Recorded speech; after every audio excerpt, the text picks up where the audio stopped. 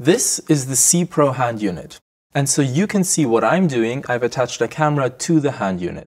In case you're unfamiliar with the cPRO hand unit, there are 4 control axes.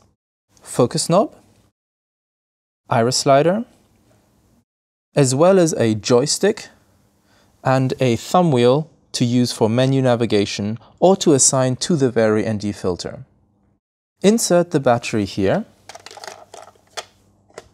and switch the unit on by pressing the home button.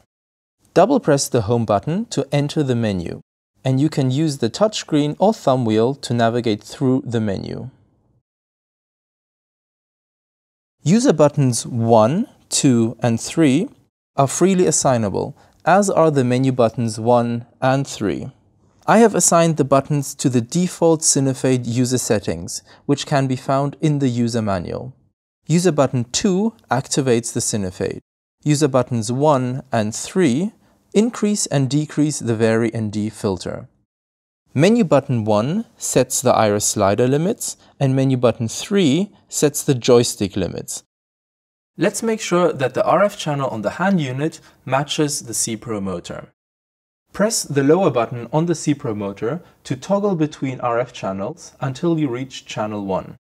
Navigate to Main, Radio, Channel, and select channel 1.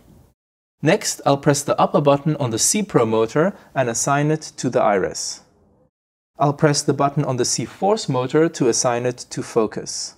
I've assigned the back button to calibrate all motors, so I'm going to push and hold for a second and wait until all motors have calibrated.